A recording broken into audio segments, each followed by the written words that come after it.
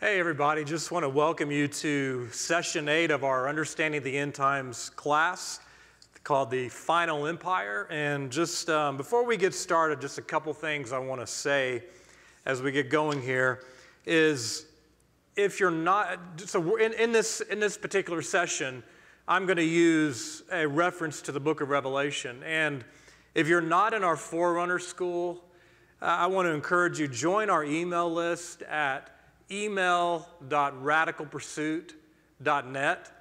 And if you join our email list, you can get our Revelation study guide. Well, Revelation's a real short guide of how I read the book of Revelation, and I think it'll really help you.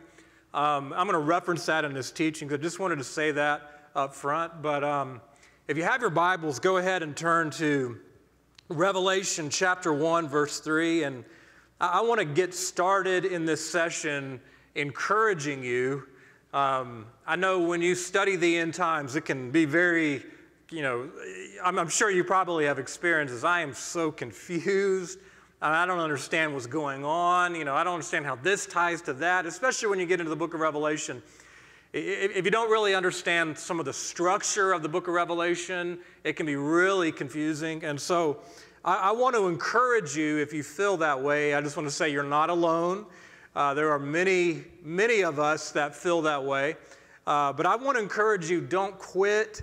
Don't think, it's too complicated. I got kids I got to take care of. I'm so busy. I don't really see the practical benefit of studying the end times or the book of Revelation. I just want to say, don't quit. Stay in there. It really does pay off. And I want to open with this scripture, Revelation chapter 1, verse 3. It's actually would go so against the way we think.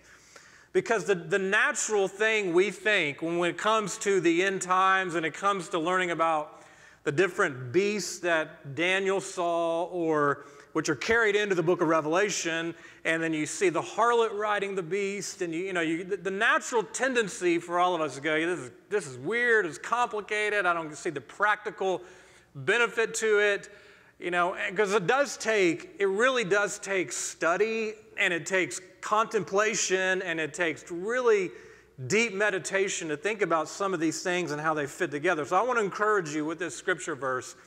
It's Revelation 1, verse 3, and it goes against our minds and the way we naturally think.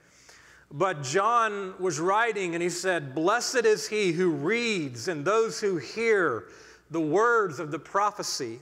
And he's talking about the prophecy being the book of Revelation. "And heed the things which are written in it, for the time is near." And I want you to see that right there. If you want to experience a tremendous blessing in the Lord, then John is telling you, read the book of Revelation. And it sounds almost like, it almost defies the logic in our minds to think, okay, you're telling me if I spend time reading Revelation 17 and 18, I'm seeing this harlot riding this 7-headed beast with 10 horns, and this harlot who's drunk with the blood of the saints, and she has a golden cup full of abominations. You're telling me that's going to bless me? And it's strange. I'm telling you, God has pronounced a blessing for everyone who will read and listen to the book of Revelation. It really is built into the scriptures, so that when you read it, you walk away feeling blessed. You walk away feeling, you just feel something about it, you just experience blessing. And also, I'll say this, sometimes people say, well, I just want to focus on Jesus, and I just want to focus on the person of Jesus. And I'm right there with you. I want to focus on the person of Jesus Christ as well. But think about this. In Revelation, even in verse 1, it says, the revelation of Jesus Christ, which God gave him to show to his bondservants, the things which must soon take place. What is unfolded in the book of Revelation is the revelation of Jesus Christ. Even when you get into Revelation 17 and Revelation 18, it is unfolding not so much the nature of Jesus Christ, but it's unfolding his enemies and who he's going to wage war against. It's part of the unfolding of the revelation of Jesus Christ. So just saying, I just want to focus on Jesus. I'm right there with you. But part of that involves understanding the empires and the enemies that are going to wage war against Christ at the end of the age. So it's very important that we understand these things. So I just want to say, don't quit. Be encouraged. You are not the only one out there that is having a hard time understanding some of the complexity of this. I mean, even my wife came in, Angie came in on, what's today, Friday? She came in on Thursday morning, and she's like, okay, I just don't get some of this. I don't understand this. I'm not sure I agree with you with what you said about here and all that. And I'm like, and I'm just trying to okay, don't quit, she wasn't thinking about quitting, but it was, you come to some of this stuff and you're trying to process this and you're like, what does it mean? What does this mean? Ask questions. I want to say, ask questions. Write your questions down. I mean, if you're in our Forerunner School, you can ask us when we have our sessions. If you're not in the Forerunner School, feel free to email us. There really is not a dumb question. I'm sure that if you have a question about something, someone else has that very same question. And even in some of the teaching and some of the writing, I just have been in this for such a long time that I just have I have, there's so many layers to this that I just make statements and people are like, well, how did you get that and how did you get that? Well, there's so many different things going on. So ask questions, think about these things, Really, really think about these things, meditate on them. It's kind of funny in our house is one of the things I love to do is I love taking long, hot showers, and I'll think about some of the things I've just read, and I'll just be meditating, and I just seem to get the greatest revelation taking a shower or going on a walk or whatever. But, a lot of times Angie and Anna don't want to take a shower after me because I use all the hot water. I'm just getting this train of thinking and, okay, how does this fit with this scripture and that fit with that scripture, and just meditating and thinking it through. I just want to encourage you to do that with the scriptures. Do that even with these teachings in Revelation. We're looking at, in particular, in the last session, this session, and really for several sessions going forward, is we're looking at Daniel chapter 2, Daniel chapter 7, Daniel chapter 9, Revelation 17 and 18, Revelation 13. I just want to encourage you, take those, 4 or 5 different chapters, 6 chapters, and take those 6 chapters and just immerse yourself into those chapters for a month. And just read it over and over and over again. Sometimes with the scriptures, we just want to go race through the Bible and read this chapter or whatever. And we don't really take advantage of the meditation of it. And so I just want to encourage you, these 6 chapters, read it over and over and over again. Ask questions. Okay, when does this happen? Who is this? How do I understand this? And, you can use the notes I provided to help you, but learn it for yourself. Just learn it for yourself. These truths are vital. They're vital. They're not just some impractical thing for theologians and scholars and seminaries that you don't really have any practical benefit. They are vital for the times we live in. And so it's important that we have understanding of this. So anyway, don't quit. Hang in there. You're going to learn these things. So now that having said that, let's go ahead, and I want to do a quick review of some of the things we've looked at in the past couple sessions. So I'm going to read Revelation 17, verse 7. And then I'm going to read through 11, actually. And so if you have your Bibles, go ahead and look at that with me. But John is seeing this vision, and you've read it. He's taken into a wilderness, and he sees a harlot who's riding a beast, the scarlet beast with 7 heads and 10 horns. And he's looking at this vision. He's like, what on earth am I looking at? And the angel sees John kind of perplexed about it, and he's like, why do you wonder? This is verse 7. I tell you the mystery of the woman and the beast that carries her, which has the 7 heads and the 10 horns. You really cannot understand Revelation, or you can't understand the woman who rides the beast unless you understand the beast that carries her. And so And the unfolding and the revelation that the angel is giving to John of the woman, he first unpacks to John the revelation of the beast. And he says, the beast that you saw was and is not, and is about to come up out of the abyss and go to destruction. And so, if you're familiar with Daniel, you understand the reason the Antichrist and the Antichrist kingdom is pictured as a beast is because Daniel chapter 7, Daniel sees 4 beasts. It's a carryover from the book of Daniel. So it's not a new revelation. It's part of the beast imagery that God is unfolding to depict the Antichrist kingdom at the end of the age. And those who dwell on the earth, or the beast that you saw was, and he is not, and he is about to come up out of the abyss and go to destruction. And I'm going to come down to verse 9 here. And the angel tells John, here is the mind which has wisdom. The 7 heads are 7 mountains on which the woman sits. And they are 7 kings. It's 2 things there. They're not the same. There's 2 things. The woman sits on 7 mountains, and there's 7 kings. And we talked about that in the last session. I'm going to focus only here on the 7 kings. 5 have fallen, okay? And this, just remember from the last session, is what we learned from Daniel chapter 7, is we learned that kings and kingdoms can be used interchangeably, and that's what's really going on here. What the angel is telling John is there are 7 kings or 7 kingdoms that these different heads represent. 5 kingdoms have fallen.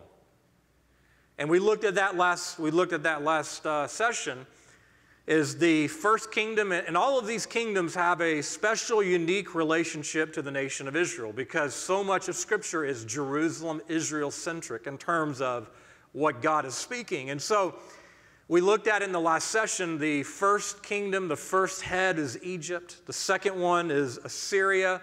The third one is Babylon. But once you get to the third head in Revelation 17, the third kingdom, you actually are taken to where Daniel starts in his vision in Daniel 2 and in Daniel 7 of the lion and the gold head. And so Babylon is the third head or the third kingdom, and it's pictured in Daniel 2 as gold. The gold part of the statue is pictured in Daniel 7 as the lion with the eagle's wings. The fourth kingdom is Media-Persia, which is the silver part of the statue and the bear.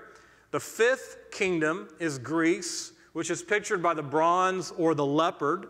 And then the 6th kingdom is Rome, and is pictured by the iron and the iron monster. And so when John is shown 5 have fallen, when 5 have fallen, he's talking about Egypt, Assyria, Babylon, Media-Persia, and Greece. 5 of those kingdoms have already fallen. And now he comes here and he says, one is... That's talking about the Roman Empire. So the 6th kingdom is the Roman Empire because when John was writing the book of Revelation in 95 AD, around that time, it is when the Roman Empire had dominion over much of Europe and into the heart of the Middle East. It was a worldwide empire at that time. And so John is seeing here the 6th king or the 6th kingdom is the empire of Rome. Now he says, one is, and he says, the other has not yet come. So that means there is a 7th kingdom. It has not yet come. Okay, so at 95 AD, in other words, John, the angel was telling John, there is going to be another empire that's going to come at some point into the future. It has not yet come. Now notice what it says.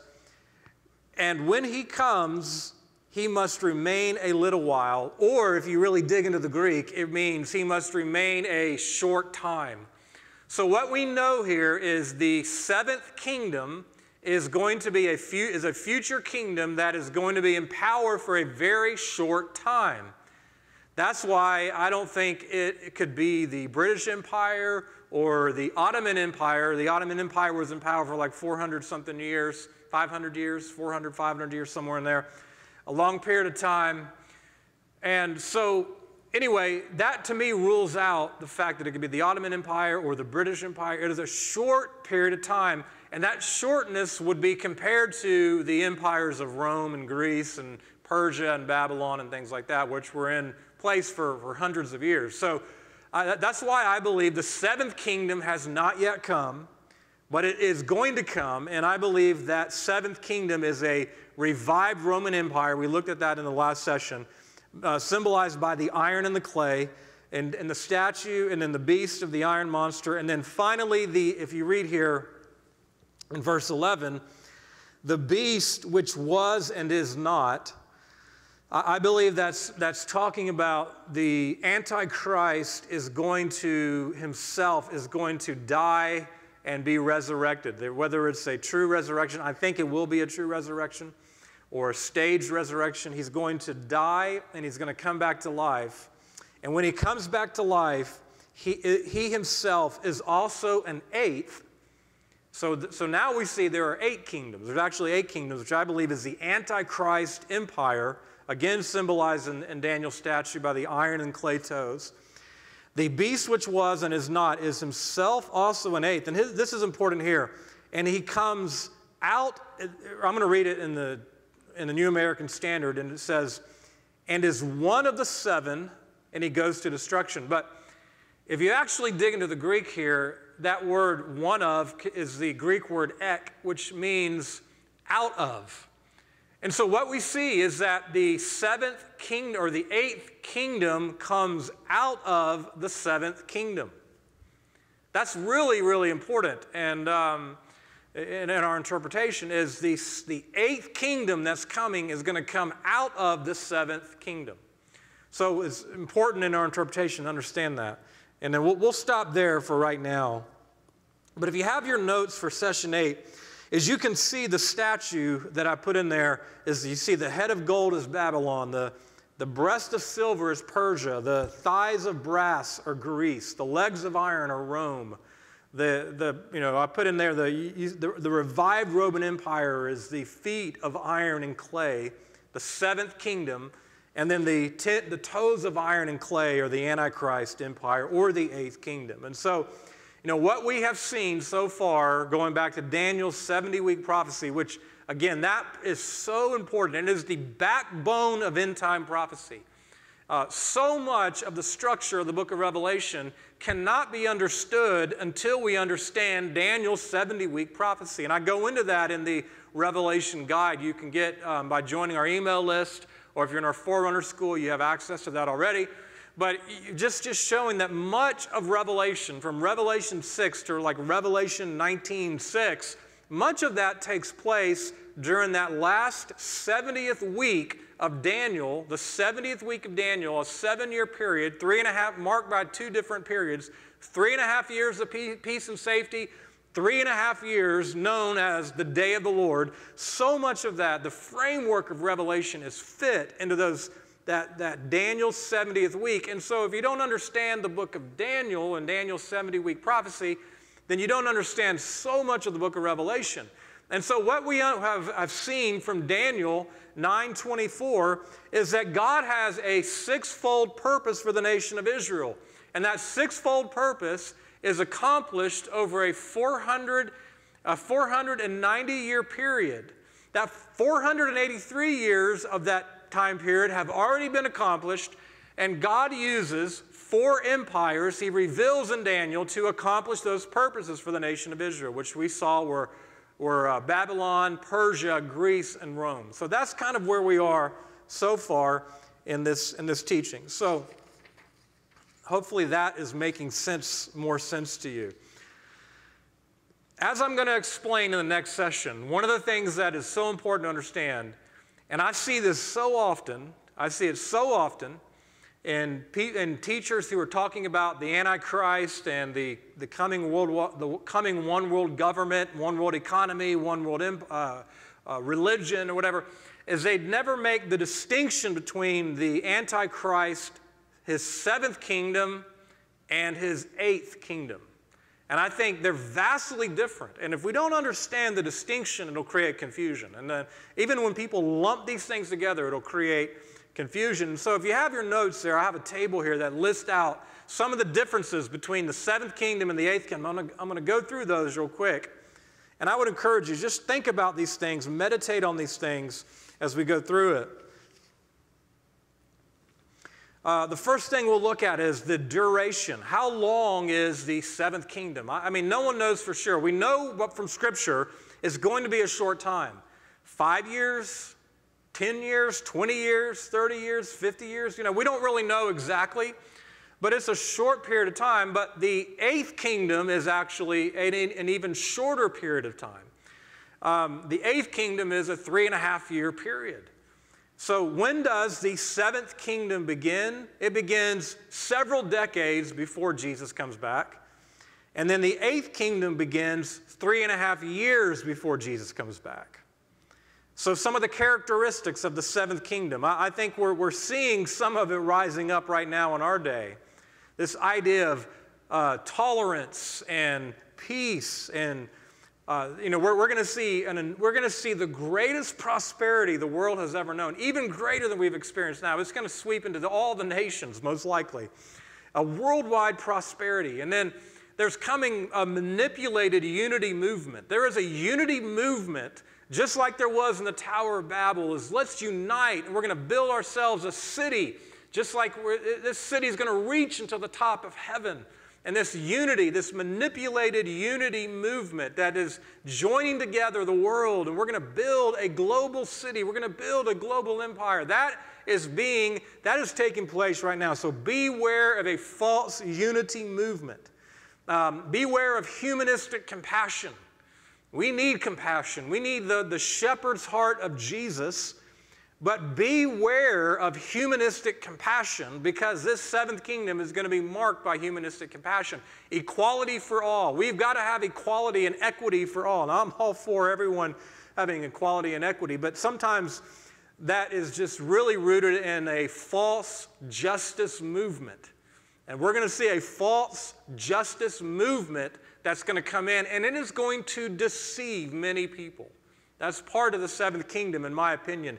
A false justice movement that is going to deceive many, many people. There's going to be this part of the seventh kingdom is going to be this humanistic love and compassion. And don't be deceived by that. You know, the church desperately needs the love of God.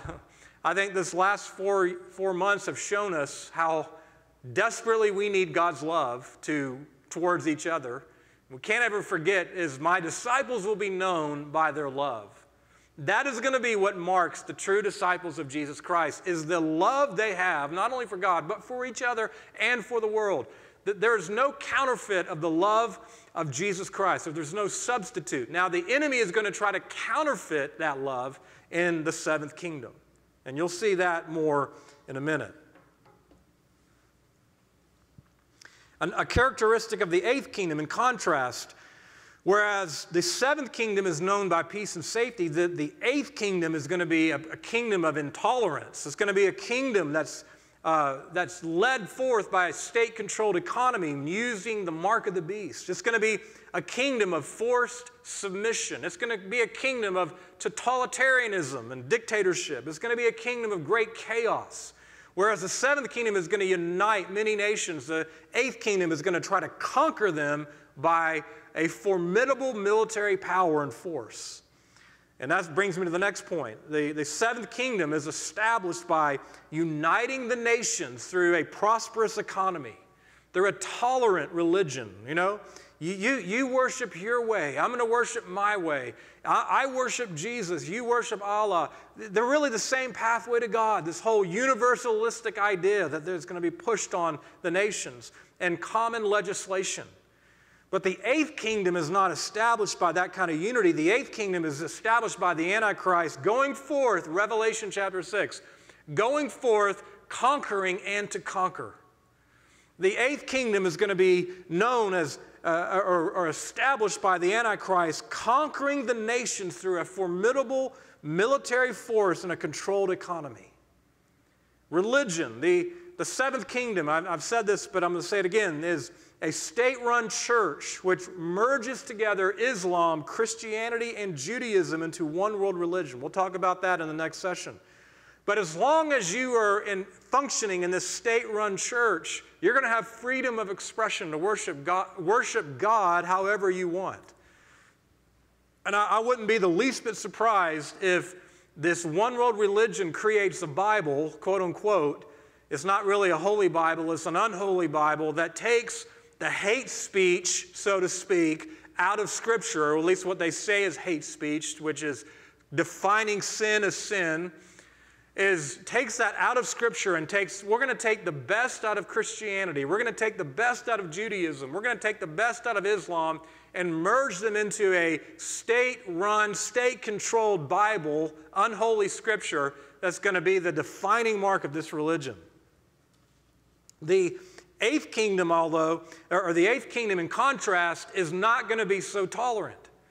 The eighth kingdom, every religion except the antichrist religion is going to be destroyed. The nations are going to be forced to convert to the antichrist and his religion, or they're going to die, or they're going to be martyred. Now, that doesn't mean the entire world, but many will be martyred because they will not bow the knee to the antichrist and his intolerant religion. The antichrist will mandate for himself worship. The government of the seventh kingdom is going to be some type of a hybrid of socialism, corporatism, and technocracy. We're going to talk about those terms in the next session, but it's a hybrid of socialism, corporatism, which is big business merging together with the state to provide services and to provide products and stuff, and technocracy, meaning that there's going to be an elite group of technical experts, experts in technology, experts in healthcare, experts in business, experts in this and that, and these technocrats, even big tech and big business, they're going to establish the legislation, the religion, the economy that's going to be forced upon the nations. That's at least my opinion. That's my opinion, obviously. And the government of the eighth kingdom is a totalitarian dictatorship. It's going to be absolute dictatorship. There is going to be no place for tolerance. There's going to be no place for, well, I'm going to worship God this way or that way. It's going to be, you've got to comply with everything that this one dictator says must be done, or else you're going to die, you're going to be persecuted. The economy in the seventh kingdom, if you read Revelation 18, it shows the economy of the seventh kingdom, and this economy is some kind of a hybrid of socialism and capitalism, and we'll talk about this in the next session, even already the Pope Francis has been pushing in December of 2020, he got together with business leaders, and he got together with other nonprofit corporations and said, we've got to create what he called inclusive capitalism, and the others have called it shareholder capitalism, which is kind of a combination of capitalism and socialism that says we've got to have a new economic system that basically creates equity between the rich and the poor. It's a hybrid of corporatism and socialism. That's what you see, I believe, in Revelation 18, is you see the merchants of this empire, of the seventh kingdom. The merchants of the seventh kingdom are the great men of the earth. The merchants are wealthy beyond anything we've known, but they're using that to try to help ease the cry of the poor that's taking place in more third world nations. The economy in the eighth kingdom is going to be very different than that. It's going to be state-run and state-controlled, using the mark of the beast to regulate buying and selling. You know, when the vaccine thing came out, there was all this talk about, oh no, it's the mark of the beast, it's the mark of the beast. And I just want to say very clearly, vaccines are not the mark of the beast. Vaccines are not the mark of the beast. The mark of the beast is basically saying, I'm pledging my undying allegiance to the Antichrist, And when I pledge my allegiance to him as an act of worship, then I'm going to be given a mark. And I believe it'll be some kind of a computerized thing implanted. That mark is going to allow me to buy and to sell. And those who do not have that mark are not going to be able to buy and sell. I don't believe that the mark of the beast is going to make it throughout the entire world. I believe there'll be many nations that resist it. But it is not a vaccine. If you're worried about the mark of the beast being a vaccine, it is not a vaccine, okay? It is an act of worship that you take in your body that pledges your allegiance to the actual antichrist. So that is not yet in place, all right? So just want to say that. But it's a state-run, state-controlled economy that regulates buying and selling. The next thing here is Satan's goal in the seventh kingdom. He has a goal. He has a strategy. Satan's goal and strategy in the seventh kingdom is he wants to intoxicate the nations. And he wants to prepare the nations for the worship of the Antichrist. Because just think about this. The nations right now are in no place to give their allegiance to the Antichrist and just worship him right now. Some are, but most are not. Satan wants to use a one-world religion that combines the best of the religions. And it says this harlot, which is a false religious movement, this harlot wants to intoxicate and make drunk the nations on her doctrines of demons. And so Satan wants to use this harlot religion to weaken the conscience of nations, and he wants to use this harlot religion to intoxicate the nations so they'll more readily bow down to the Antichrist and worship the Antichrist and ultimately worship him, which is the goal of the eighth kingdom. That is the ultimate goal of Satan, is he wants to be worshiped. Everything we're seeing in this chaos is because Satan wants the worship that belongs only to God himself through Jesus Christ. And so even you can go back and look in Isaiah 14, Ezekiel 28 is Lucifer, the Satan before he fell. He wanted the worship that only belonged to God himself. And the Lord is going to grant him that for a short period of 3.5 months when all the nations, I don't believe it's going to be every nation, but the nations are going to bow down and worship the Antichrist. And in so doing, when they worship the Antichrist, they're going to worship the dragon who's behind the Antichrist. So that's Satan's goal in these different seventh and eighth kingdoms. The scripture references, and I would really encourage you, read Revelation 17 and 18. I want to encourage you, read Revelation 17 and 18, and as I show in that study guide I've been referencing, that I believe that Revelation 17 through 18, about verse 20, I think it's verse 20, I believe that passage of Scripture is showing the seventh kingdom. It's showing the seventh kingdom just prior to the last 3.5 years of the age.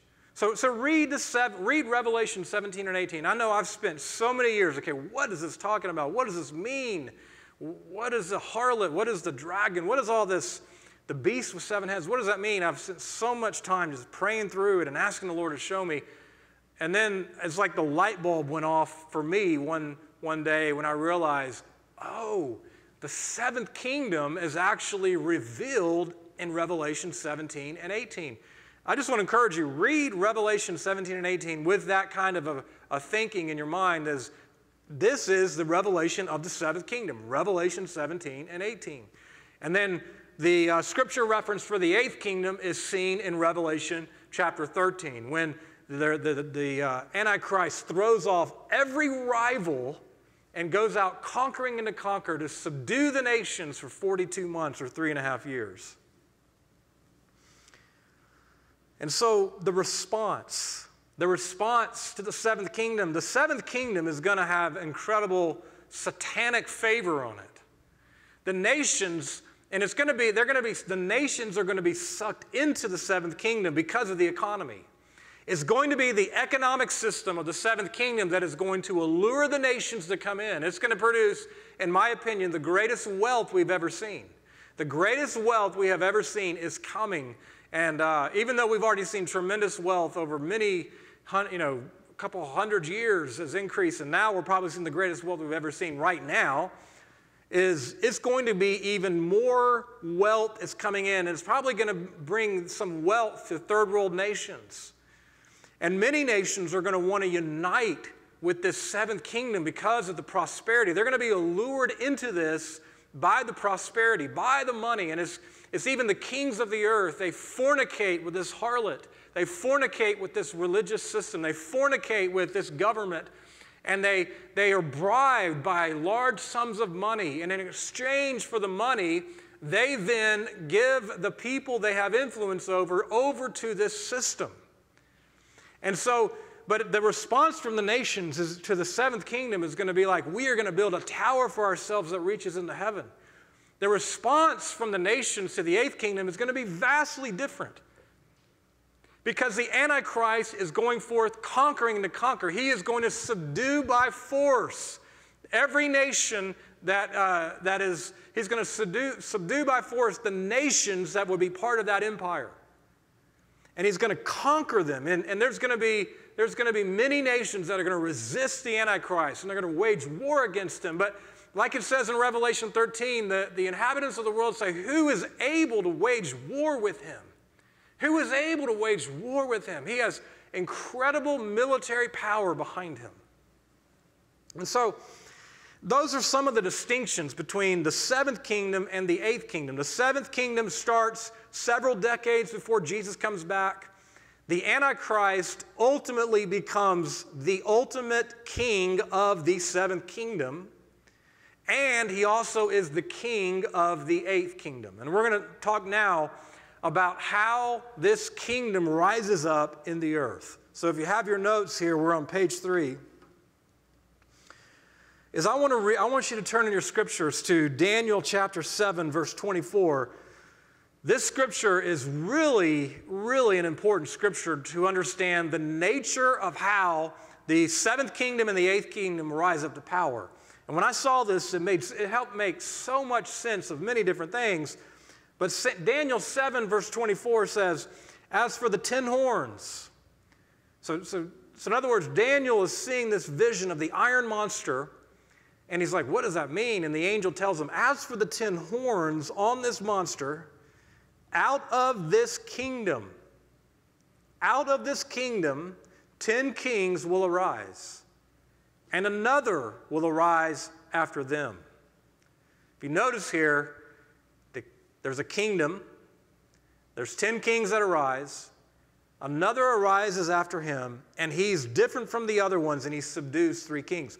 If you really think about this, and you combine it with some other scriptures, what you see is 5 phases of the rise of the seventh and eighth kingdom. And then we're going to talk about this right now to help you get some clarity on these things.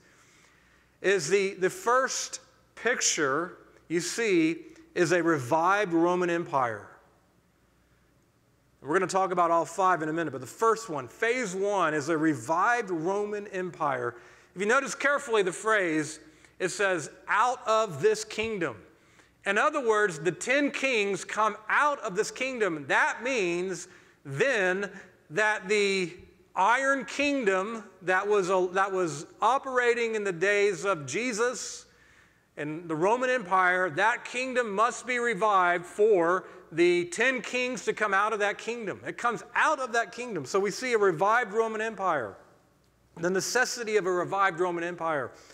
And so when the Roman Empire fell in 476 AD, that prophecy of the Roman Empire, the Iron Kingdom, was put on a shelf for a time being until the time when the prophecy would be fulfilled. That time was at hand. And so it's so interesting when you think about Israel. Remember the Daniel 9:24-27 prophecy. Israel had to be in the land. The Jewish people had to be in the land. They had to occupy Jerusalem, and they had to perform temple sacrifices for when that clock begins to tick. So thinking about that, it's so interesting to think about in 1948, when Israel became a nation after 1,800 plus years of desolation. Israel becomes a nation. In 1950, the European Union begins to form, almost in parallel with Israel being restored. And so even in the notes I've got in here some of the details of the European Union. I'm not going to go through all of that, but I mean, in my opinion, the European Union is not the final ultimate fulfillment of the revived Roman Empire, but it's certainly the empire being revived in its infancy. It's only at the beginning of it, but it is actually a beginning of the revived Roman Empire. In my opinion, that's what I believe. If you look on page 4 in your notes, I have a map here of the European Union, and when you look at the European Union and you look at it on a map and you compare it to the Roman Empire, the ancient Roman empires, what you see is that presently about 1/3 of the ancient Roman Empire is being revived, has been revived, is being revived. And so you see that here on that map. Now, I believe it's going to expand. I believe if you look at the ancient Roman Empire at its heyday in about 117 AD, is you see the ancient Roman Empire stretch from Spain throughout Europe into Turkey, into the heart of the Middle East, all the way into right around Iraq. I believe that's going to be the boundaries of the revived Roman Empire. I believe we're going to see those nations that are going to align with this seventh kingdom. Now, how would that take place? I think quite likely what could happen, and we're going to talk about this in the next session, is if you're familiar with the UN and their 2030 agenda and their 17 goals of sustainable development and the Great Reset, which wants to bring forth inclusive capitalism to create this hybrid of socialism and capitalism that will distribute the wealth of the nations into third world nations and all over the world, so there's equality in economics around the world. I believe that is one of the ways that this revived Roman Empire is going to expand. So you can see that in the notes there. I know in 2017, page 5 in the notes, in 2017, we took one of the most incredible trips of my life, and every time I tell Angie that, she was not on that trip, so she reminds me, I wasn't on that trip, and I was like, well, it didn't even compare to our 20-year anniversary when we went to Ireland, all right? So the trip to Ireland was much better, but the 2017 trip to Germany, we went to teach at our good friend's Bible school there in Kensington, Germany. And one of the things that really stood out to me was so interesting is we would go to these quaint German towns, and man, do they have the best coffee ever. I'm telling you, their coffee, if only in America we could have that coffee. It is the best coffee ever. We would go to these quaint German towns and drink these, this incredible coffee and have these incredible desserts. And yeah, hopefully we can go back over there soon. But I just remember we went to this one cathedral, this old cathedral that bordered along Germany and France, and there was these big bullet holes from World War II that had gone into the walls.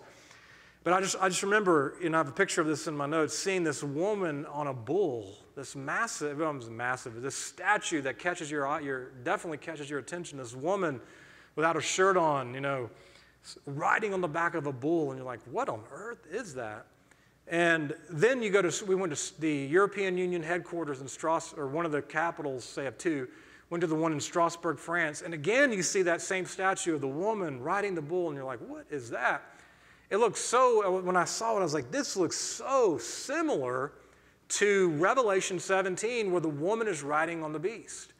And I was saying, what is that? And so what I realized is that is Europa, the woman who rides on the back of Zeus, the bull. And so my notes go into that, but some more detail. But everywhere, it seems like, not everywhere, but you go throughout Europe and you look on the money and you look at outside different institutions or whatever, you see, I don't want to exaggerate it, but sometimes you see this statue of the woman riding the bull. It's like Europa, that's Europa riding on the back of Zeus. But it's so interesting to me when we're talking about the revived Roman Empire, we're talking about Revelation 17 and 18, that the Europa has become somewhat of a symbol of the European Union. It's very interesting to me. You should check it out. But I think God's, not God, but the enemy's trying to forecast here, this is my plan. This is my plan. So now we're on page 6 in the notes. is the second phase of the rise to power of the seventh and eighth kingdom. The second phase is 10 kings arise. If you notice back in Daniel 7:24, it says 10 kings will arise.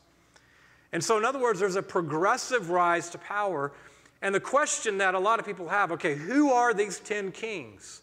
And some have said, well, they've got to be 10 kings or 10 leaders or 10 nations in the European Union. One particular theory was released in 1973 by the Club of Rome. If you're not familiar with the Club of Rome, it's a political think tank led by some of the world's wealthy elite. And their aim in this political think tank is to create a global government. And so in 1973, they released a white paper showing how the nations of the earth could be divided into 10 different regions. And I've got it in the notes, so I won't go into all the details.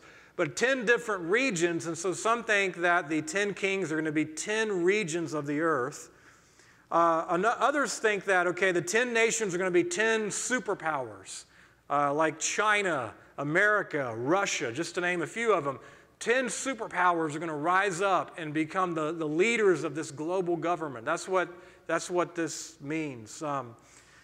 Some others think that these 10 kings are going to be an Islamic caliphate, Islamic coalition that's going to restore the Islamic caliphate and conquer the world for Allah. So there's a lot of different theories out there, but I want to share with you, as we dig into the 10 kings, I want to share with you what I believe is actually saying here, what it actually means. And if you notice here that not only were the 10 kings mentioned in Daniel 7:24, but in Daniel's statue that Nebuchadnezzar saw, in Daniel's statue there was 10 toes mixed of iron and clay. So the 10 kings are revealed in Daniel's statue. Then you look in Revelation or in Daniel 7, there's 10 horns that are on the iron monster. So they're clearly, you look at it in Daniel 2, you see it in Daniel 7, you see the 10 kings in Revelation 13, you see it in Revelation 17. And so there's definitely a very important thing to understand. If you look at Revelation 17, verse 12, John says, or the angel tells John, the 10 horns are 10 kings. And then you see, this is very important right here, Revelation 17, verse 12, they have not yet received a kingdom. Now notice that. At the time that the seventh kingdom is in place, the 10 kings have not yet received a kingdom, but they receive authority as kings with the beast. So what I think this means is the 10 kings will not have governing authority over a nation or region until 3.5 years before Jesus comes back. And we see in Revelation 13 that when the beast rises up out of the sea, that the 10 horns on that beast have 10 diadems, which is a kingly crown or an ornament. In other words, what we see is that these 10 kings are not leaders of nations. They rise up in power, though. They rise up in influence. They're not leading a nation, not leading a regional area. They rise up, but they don't receive a kingdom. They don't receive governing authority until the Antichrist places upon their head, so to speak, a crown to begin the 8th kingdom. That makes sense? Hopefully that makes sense to you. So I think it can rule out the theory that the 10 kings are 10 European nations, or they're 10 superpower nations, or 10 Islamic nations, or 10 regional areas. The 10 kings rise up in the 7th kingdom. They have influence, they have prominence, but they don't yet have governing authority over a nation until Revelation 13, when the Antichrist goes forth conquering and to conquer, and he crowns them as kings in his empire, the 8th empire. So that's a mouthful, but I would encourage you, go in and read the notes and study that. So Daniel 7:24, it goes on and says, another is going to arise after them. This one is going to speak out against the Most High. He's going to wear down the saints of the highest one. He's going to make alterations in times and in law. In other words, this is describing the Antichrist. So what you see is the third phase of this kingdom, third phase of the seventh kingdom rising to power, is you've got the Antichrist rises up in international influence, international prominence. The Antichrist rises up in international prominence. And when he rises up in international prominence, as we see in Revelation 17:3, the Antichrist eventually becomes the king of the seventh kingdom.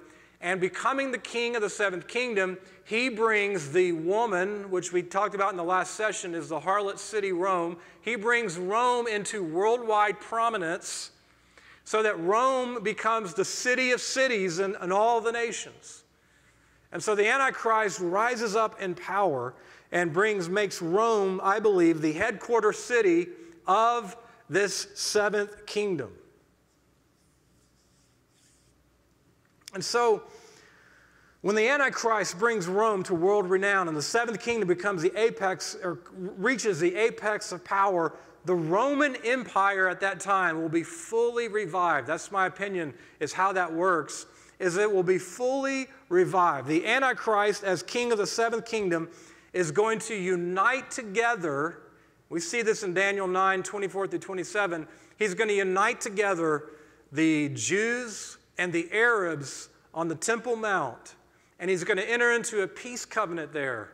He's going to make a covenant between the Jews and the Arabs, and so the world is going to rejoice. Finally, these long-lost cousins are now worshiping, supposedly, the same God on the Temple Mount. We know that's not true, but that's the lie many are going to be believing, is they're worshiping the same God on the Temple Mount. And we're now, the Antichrist has brokered this peace treaty, and now with Israel being in the land, with the Jews occupying Jerusalem, and now having the authority to then perform temple sacrifices, Daniel's 70th week begins 7 years before Jesus comes back. And let me make one final point here. So, in the Roman Empire, in the ancient Roman Empire, Rome was established as the headquarters, and then from Rome, the empire expanded slowly and progressively out of Rome. I think a possible scenario, and I want to just stress possible scenario, I'm not dogmatic about this, but a possible scenario that could happen is now we have the European Union is forming. 1/3 of the empire has been revived. And then possibly through something like the UN's 2030 Agenda and 17 Goals of Sustainable Development and the Great Reset, using inclusive capitalism and all that's involved in that, something like that could then cause the nations to expand and align more with the seventh kingdom. But then it's not until the Antichrist comes to power as king of the seventh kingdom that he makes Rome, so to speak, the headquarters city of the revived Roman Empire. And so what you could very well see is a restoration of the empire, restored in reverse. Rather than going out from Rome at the beginning, it actually encompasses many nations in that territory and even beyond that territory of the ancient Roman Empire. And then the Antichrist brings Rome to headquarter prominence, and then the Roman Empire is fully revived. That's just a theory. That's something I think could very well happen. Now, the fourth phase of the rise of the seventh and eighth kingdom is the Antichrist and the 10 kings come to power. And we see here, this is, I believe, I put it in the notes, I believe that at the midpoint of the tribulation, the midpoint of Daniel's 70th week, 3.5 years before Jesus comes back, Revelation 17 and 11 says, "The beast which you saw was and is not, is himself also an eighth, and is one of the seven, and he goes to destruction." And I already mentioned to you that the eighth kingdom comes out of the seventh kingdom. And so what happens then is the 10 kings come to power. They come to power to rule with the Antichrist. And at that point in time, if you read Revelation 17, verse 16 and 17, John wrote, the 10 horns which he saw and the beast, these will hate the harlot. I want you to note that. The Antichrist and the 10 kings, both of them, they hate the harlot. They hate this city. They hate all that she stands for. And I'll explain why in a minute. They hate this city, and they will make her desolate and naked, and they will eat her flesh and burn her up with fire. For God has put it in their hearts to execute his purpose by giving them a common purpose and by giving their kingdom to the beast until the words of God will be fulfilled. Here's what I'm thinking here. This is why I actually believe the harlot city, Rome, is burned by fire 3.5 years before Jesus comes back. This is the reason why. Is the beast, the Antichrist, hates the harlot. The Antichrist hates the harlot. Why does he hate the harlot so much? It's really simple. The Antichrist wants all the worship for himself. He wants no rival. He wants no competitor. He wants all of the praise and the worship not to be deflected from him, but to be given to him. And so, if you read in Revelation 13 that he has authority over the nations for 42 months or 3.5 years, and during that time when he has authority over the nations for 3.5 years, the Antichrist will receive the worship of the nations with no other rival. And so the harlot, who is a system of religion, who is a system of universalism, all roads lead to God. If you're a Christian, a Jew, a Muslim, you all worship the same God. That kind of one-world religion is going to be a competitor to the Antichrist receiving worship from the nations that he wants for himself alone. So that is why the Antichrist is going to hate the harlot, because he wants to remove the competition. He wants to remove the rivalry. He wants to worship only for himself. That's why I believe 3.5 years before Christ comes back, the Antichrist and the 10 kings, as they go forth conquering and to conquer, as they go forth in power, as they go forth with their incredibly powerful military, which the nations look at and they say, who's able to wage war with the beast? Who is able to take him on? There has been no one in history that has had this kind of military power, the swiftness of the military power that the Antichrist has. No one has had that in history. And he's going to, at that time, I believe, he's going to destroy the 7th kingdom, establish the 8th kingdom, and then you'll see the differences that I highlighted earlier in the session. And so what happens then is the 8th kingdom then expands through war. And so what I believe happens, Revelation 6:2, the Antichrist riding on the white horse, he goes forth conquering and to conquer. He begins to wage war against the nations that comprise this Roman Empire, and he wants to subdue them by military force. And he goes forth conquering and to conquer. This likely means he's going to wage war from Europe all the way into Iran, the heart of the European world and the Arab world. He's going to wage relentless war for 3.5 years to subdue those nations. Now here's why I believe that. Look at Revelation 13, verse 2. Revelation 13, verse 2. This is the beginning of the 8th empire. This is the beginning of the 8th empire, which lasts for 3.5 months, or 3.5 years, 42 months. It's John's writing, and he says, I saw the dragon standing on the seashore. And then I saw a beast coming up out of the sea. This is the beast, the Antichrist, coming up out of the sea. He has 10 horns, and he has 7 heads.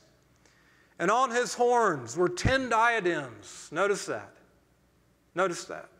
On his horns were 10 diadems. That means the 10 kings have now come to power with the Antichrist. And on his heads were blasphemous names. Verse 2.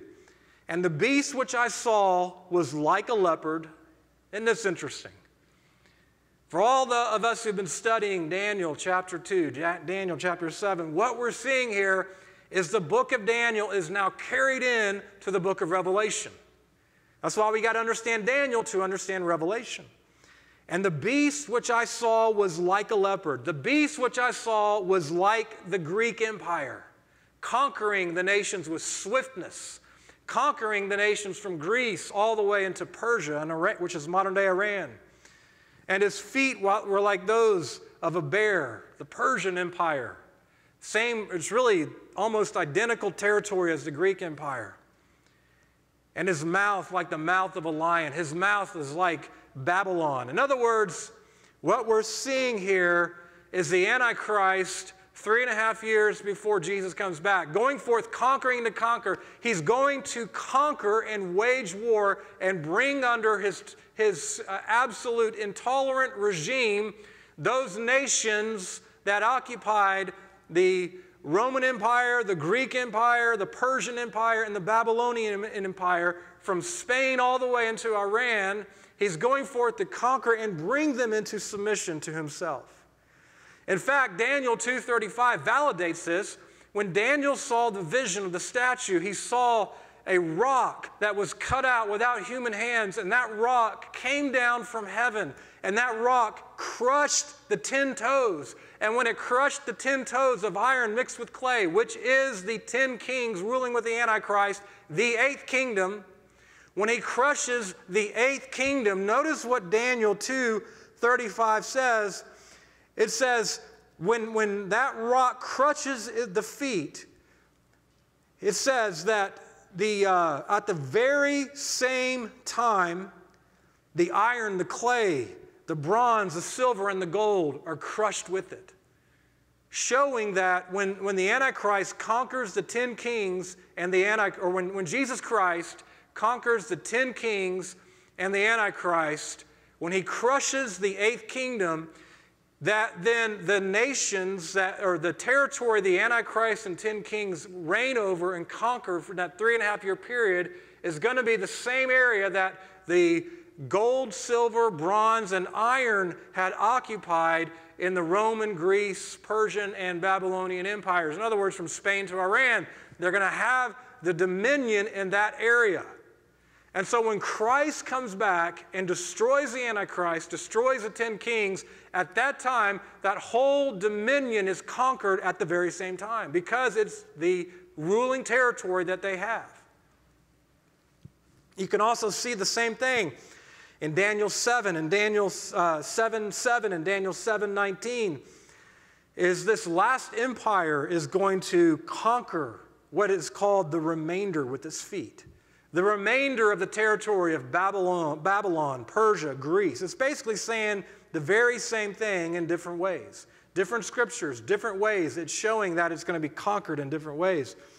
And so now what we have is when Christ comes back, Revelation 17, the 10 kings and the Antichrist, they are going to wage war against the Lamb, and the Lamb is going to overcome them because he is Lord of Lords and he is King of Kings. He's going to crush the Antichrist and his kingdom. I know we're going a little bit long, so bear with me. There's a lot to get to here. I probably have 10 minutes, so bear with me. I want to point out here the characteristics of the iron and the clay. Hopefully it's not a preacher's 10 minutes, it's actually 10 literal minutes. But some more characteristics of the iron and the clay is when in Daniel 2:41, the angel tells them, or Daniel actually tells Nebuchadnezzar, in that you saw the feet and the toes, partly of potter's clay, partly of iron, is going to be a divided kingdom. So this clay and this iron mixed together is symbolic of a divided kingdom. Part of the kingdom, the iron is strong. Part of the kingdom of clay is brittle. It's a picture of joining together unlikely people groups that's going to have some strength to it and it's going to have some brittleness to it. It's going to be a divided kingdom. It's never going to be a fully united kingdom. And then Daniel 2:43, he goes on and he says, in that you saw the iron mixed with common clay, they will combine with one another in the seed of men. But what they will not adhere to one another, even as iron does not combine with pottery. This speaks of an alliance between unlikely people groups. And if you actually dig into the Hebrew and get into the Aramaic word here, this Aramaic word used for mixing with clay. This Aramaic word is actually the word Arab. That's pretty interesting. That word means to mix or join together. In other words, I think what the Lord is showing us here is that I think the iron mixed with clay is possibly alluding to a European-Arab alliance to form the seventh and eighth kingdom. And if you think about the territory from Spain to Iran, that makes perfect sense. There's going to be some type of alliance between the European and Arab world that's going to join together. And I got more details than that in the notes, but just for the sake of time, let me just move on. In the next point, phase 5 is the Antichrist subdues 3 kings. That's the last phase. Is somehow these three of these kings, I guess, resist him and rebel against him, and the Antichrist subdues those 3 kings. So those are the 5 phases you see in Daniel 7:24. And if you look in your notes on page 9, is you see these 5 phases. You see phase 1 is the Roman Empire being revived. You see phase 2, the 10 kings. I think right now, in terms of where we are, I always like to know on the map, you are here. I think if you were looking on the map, where are we? I think right now in history, we are now between phase 1 and phase 2. The European Union is the very, very, very beginning of the empire being revived. And it's the very beginning of it, but the 10 kings have not risen up. I believe that a very possible scenario, and again, I'm not making a prediction, I'm just saying a very possible scenario is the UN's 2030 agenda, and there's 17 goals of sustainable development. The Great Reset from the World Economic Forum that wants to create a one world government, a one world economy. I think that through that territory can expand and brings us to phase 2 when the 10 kings rise up to prominence. Then phase 3, the Antichrist arises. And then phase 4, the Antichrist and 10 kings, and phase 3, the Antichrist becomes king of the 7th kingdom. Phase 4, the Antichrist and 10 kings rise to uncontested power. And then the 8th kingdom begins, the last 3.5 years of the age. And then finally, phase 5, the Antichrist subdues 3 kings. So that's all in your notes. It's a mouthful.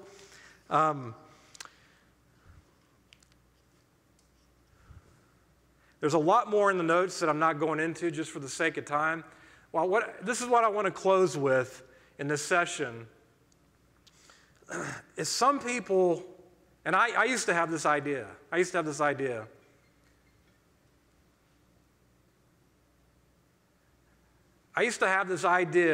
that the Antichrist, the kingdom of the Antichrist is going to be a worldwide empire. Every nation is going to be part of this Antichrist kingdom, and so there's really no use to it. We might as well just lie down and let it happen, because if we resist it, aren't we resisting the sovereign will of God? I mean, isn't that really what we think? Is like if we resist the Antichrist and we resist the Antichrist kingdom from rising up, aren't we resisting the sovereign will of God? Well, I think we need to take a different look at this. Not every nation is going to be part of the Antichrist kingdom. In fact, many nations are not going to be part of it. Many nations are going to resist it. I think in the 7th kingdom, the allurement of the economic prosperity is going to suck many nations into it, but it's not something the nations have to be part of. America does not have to be part of it. Brazil does not have to be part of it. Australia does not have to be part of it. There are definitely nations that were part of the ancient Roman Empire and the Persian Empire and the Greek Empire that are sovereignly decreed in Scripture that they will be part of it. Israel will be right at the center of that. But it doesn't mean that every single nation is going to be part of this empire. I do not believe the Antichrist will ever have complete authority over all the nations. In fact, if you look in Scripture, I've got it in the notes, it goes into more detail. If you look into some of the Scriptures, you see Jordan in Daniel 11. Jordan is resisting the Antichrist and doesn't bow to him. You see Egypt warring against the Antichrist but being conquered. In other words, that many nations are going to resist the Antichrist in the eighth kingdom, when it's coming to subdue the nations with military force, that it's not this automatic, guaranteed thing that we just have to sovereignly submit to God's sovereign will. I think God wants the church to rise up and fight against the Antichrist agenda. I think especially, I'm just talking as an American, I think in America where we're seeing the Antichrist agenda penetrating into this nation is we need to say no to that. Now, when I say fight, I'm not talking about physically fighting. I'm talking about praying. I'm talking about interceding. I'm talking about choosing not, being like Bonhoeffer, who resisted the Antichrist of his day by not bowing down to the Antichrist laws. So I'm not talking about physically fighting. I'm talking about a spiritual fight conducted through prayer, conducted into our posture to say we are not going to bow the knee to legislation, to laws that are motivated by the spirit of Antichrist, that lead and strip away our freedom. We're not bowing down to those laws. We should resist the Antichrist and his kingdom and not bow down to it. So I know we have covered a lot. Even if you need to go back and listen to the message 2 times, 3 times, read the notes 2 times, 3 times, read it over. Read it over. There's so much condensed into this 1-hour message that, it's probably going to take you some time to work through it, think through it, meditate on it, and especially if you've never heard it. If you've never heard it, you're going to probably need to read it 2 or 3 times. I just want to encourage you, do it. What I found is that there are seasons in God, and when God opens a season for you to study the end times, glean from that season as much as you can get. God will move you on to other seasons. But when you're in a season like you are right now in the Forerunner School, and perhaps you're listening online and not part of the Forerunner School, there are seasons when God is unfolding end-time revelation, and I just say go for it. Learn as much as you can when there's an opportunity that God has granted and God has placed you in a season to learn about the end times. Be hungry. Be a student. Go eagerly after this. Be like a good Berean who says, okay, I hear what you're saying, Bryan. I hear what you're teaching, Bryan. I see what you said in the notes. Okay, I'm going to go take what you said, and I'm going to go back into Scripture and see if I see it for myself. And if I don't see what you're teaching in the notes and what you're teaching in this YouTube video, if I don't see that, I'm not going to receive it, even if it's my wife. No, I'm just kidding. But for real, you need to be a Berean to search the Scriptures out and to hold fast to what is good. Amen. In the next session, we're going to go into more detail about the seventh kingdom. We're going to go into a lot more detail on the seventh kingdom. There's so much to learn about that. So God bless you, and I definitely encourage you, read Daniel 2, 7, 9, Revelation 17, 18, and Revelation 13. Amen. God bless you.